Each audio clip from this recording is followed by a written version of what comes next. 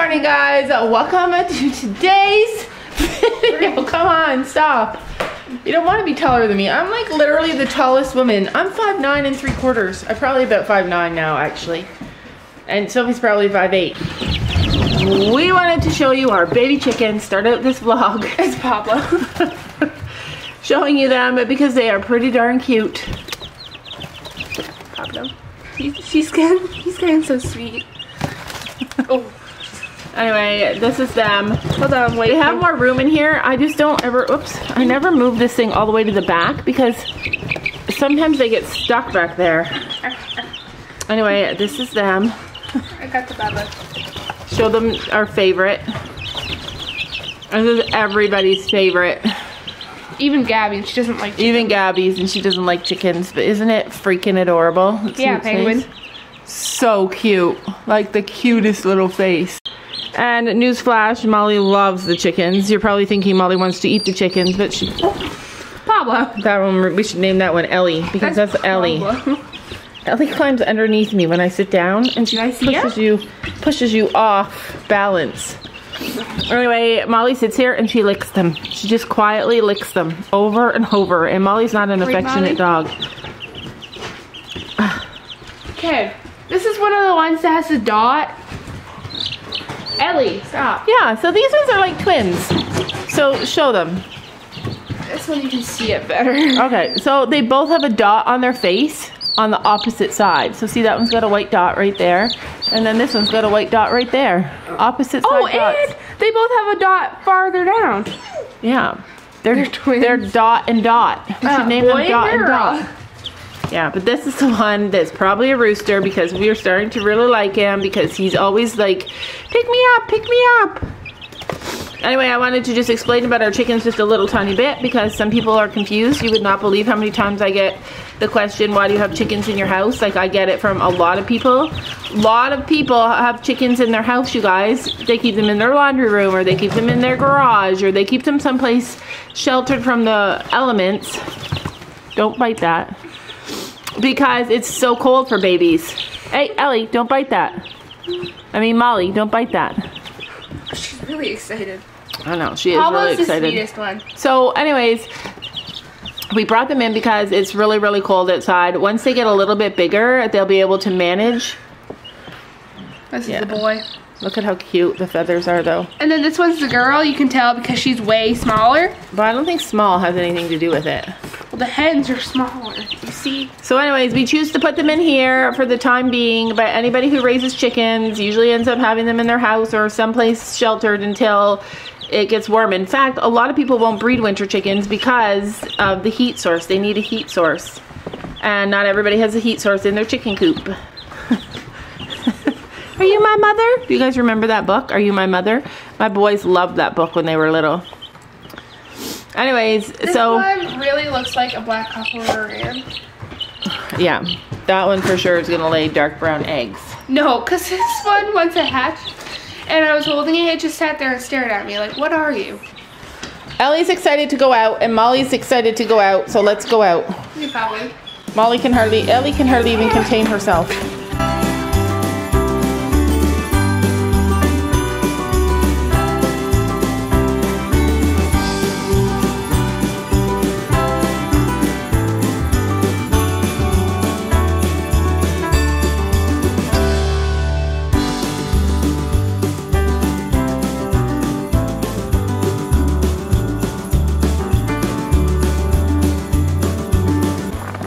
Alright, you guys, Sophie made good on her promise. She is wearing boots today. Rolling in the dog poop.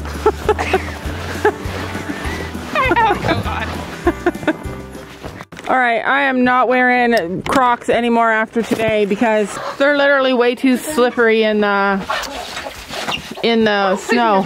Yeah, look at those chickens. So that's the difference between our baby chickens and these chickens. Ours are friendly. Ours are friendly, but they're not like free. Run in with their mom. And the reason that they don't have a mom is because she's mean and she won't take them back. Chickens lay eggs and leave them. They don't just hang around and raise babies. Every once in a while when their body temperature gets to a certain degree, and it's powered by all these different mechanisms, a chicken will go broody, and not all chickens go broody. So it usually is up to 1 chicken or 2 chickens of the whole flock to raise up all the babies. So anyways, good morning and welcome to today's video. Sadly, get in. Sadly, I've been keeping the chickens locked in the coop. They're like, what? I am opening this little tiny door here, and then they go out there.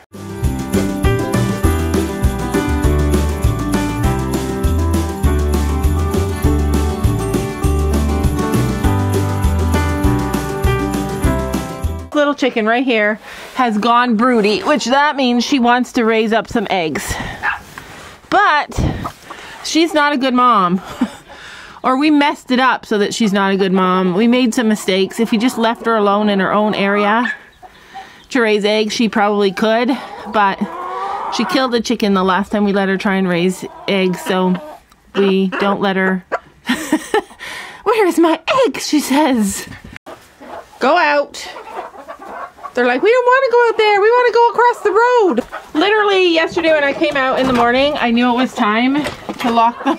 Oh my gosh. Sophie. I made a snowman. What is that? A snowman. Yep, so there's Sophie's snowman. He's great. He's great. These gloves from the dollar store. The best. Your snowman is Go get him, deheaded. Anyway, I'm even able to keep this door closed so it keeps like heat in there. Yesterday I was walking out to let the chickens out yesterday morning, and just as I was walking, I saw them in my mind across the street being picked off by like some kind of creature. So I just knew yesterday was the day to keep them locked up. I don't know if that's what other people do, but I'm going to keep them locked up for the winter. Let them out again when it gets warmer.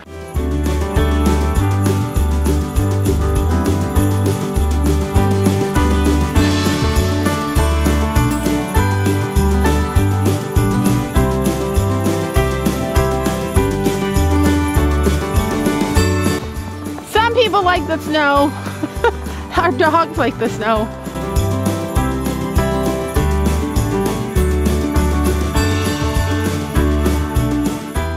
I started today off extra early and gave Ellie her bath because she got into somebody's food last night.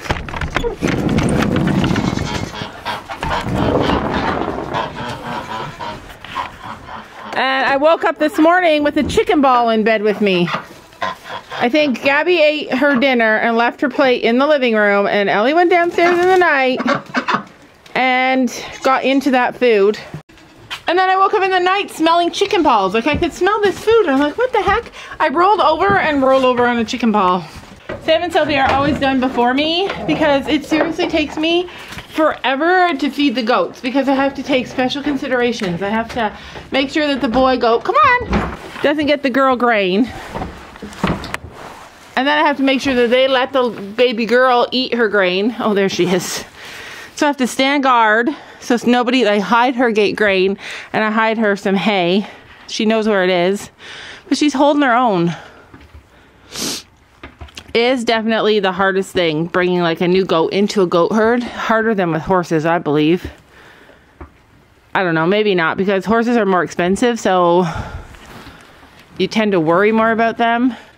If a horse gets hurt, it's going to cost a lot more money than if a goat gets hurt. But in saying that, goats are really expensive too. Like they need stuff all the time. They need shots all the time. They need more than horses in some ways. But she is a strong little girl. That's what I love about her. She's literally so strong. Ellie, you climb? Don't climb. Ah! Ugh. Don't climb. We don't climb. See, she knows to run when people are being mean to her. And when I say people, this is for Katie. When I say people, I use it synonymous with animals and people. I mean everybody. Is there actually a word that encompasses all of God's creatures? People, animals, aliens, whatever it may be. Anyway, before we really get into today's video, I wanted to tell you guys about my irrational fear. I don't even know if it's so irrational, but I need help with this. This is something that I've like been struggling with, and I don't know. I have post-traumatic stress disorder in buying horses. Stop being mean to your baby. So I'm afraid to buy a horse. I'm afraid, like Gabby has one that she really, really likes. And I'm afraid to like buy it. I'm afraid to buy it at a busy time of the year because it's Christmas and there's just so much that goes into buying a horse, like all the checks and the vet stuff. And then the fact that there's snow on the ground and we don't have an outdoor arena, where will we keep it and all that kind of stuff. But also, so my biggest fear is that whenever you buy a horse, if it doesn't want to do the things that you want to do, it always ends up with issues. Like, you always end up with issues. I'm still so stunned about Chino. Like, I don't know, we bought Chino and pretty much had problems with him almost right away. First we were trying to build him up, his weight. Once we got his weight up, then he ended up having problems with his feet, and then it was like we couldn't feed that horse. But he was such a good horse and we wanted so much from him and we expected him to be so much, and then he just wasn't. And that's the problem. Like, unless, like, Elizabeth's horse, the horse that she bought, is so motivated to jump and to go. Like, he loves it. He has his tongue hanging out of his mouth and he is an athlete and like gets off on it. Like, that's what he wants to do. He sees Elizabeth coming and he's like, let's go! But the kind of horses that we always buy are the more like gentle, more soft, more, oh, here comes Sophie, more beginner safe kind of horses, and it's not been our experiences. It's not been our experience. So when you buy a horse that isn't really into it, it just seems like you're fighting an uphill battle all the time, and it's so hard to know, like, if the horse that you buy is gonna want to do what you want to do. Like, and the other thing is that horses are expensive, they're hard to keep, and sometimes when sellers express how the horse is, they're saying one thing and you're hearing something different. Like, it's really hard to decode what people actually mean. It's really difficult.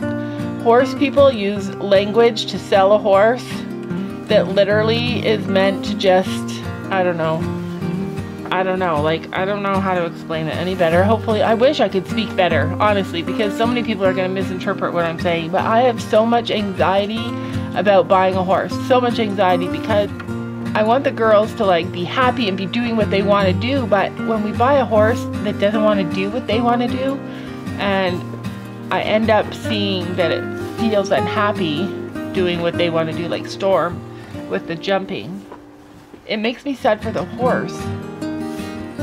I don't know, it's hard to buy a horse, and we have a lot of help. We definitely have a lot of help, but because there's so much of a discrepancy between how horse people speak, it's hard to know really what you're getting, even with a vet check.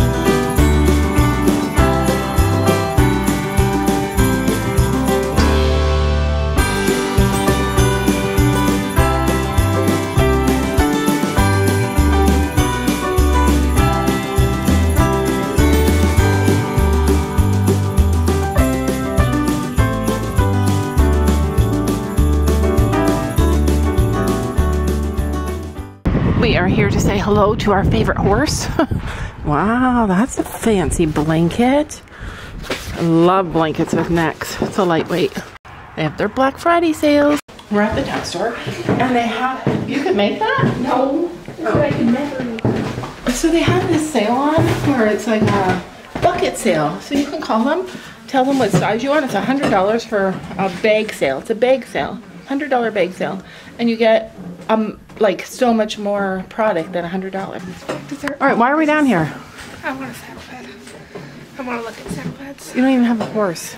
I say we put a halt on saddle pads until you get a horse. How cute this is. Hey, Minnie, let me give you this. Yeah, it's so cute. Let's go upstairs and look at the stuff that you actually want on your list. I want to look at blankets. Let's look at blankets. That's nice. Oh yeah, it's like, they have one here though.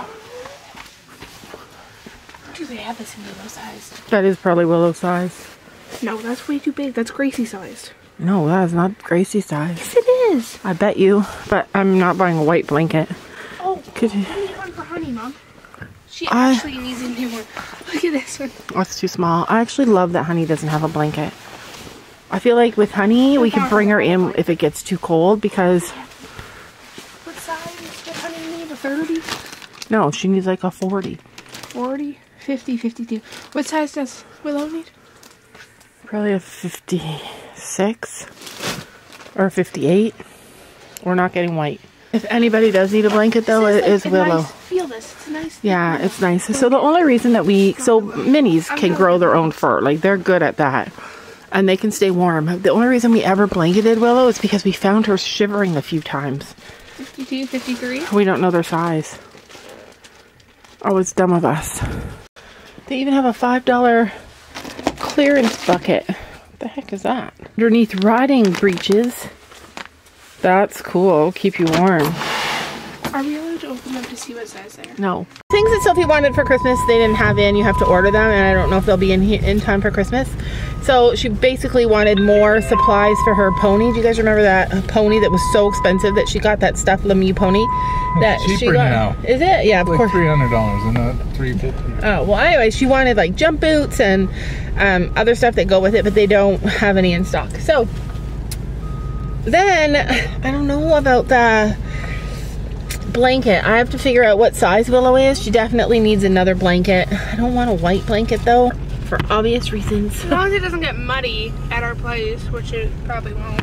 I'm surprised that she has a rip in her blanket. It has to have been Storm or Penny. Penny. Was it Penny? Yeah, Penny's been attacking Gracie a lot. Yeah, I'm gonna have to get something for her. I should go back in there.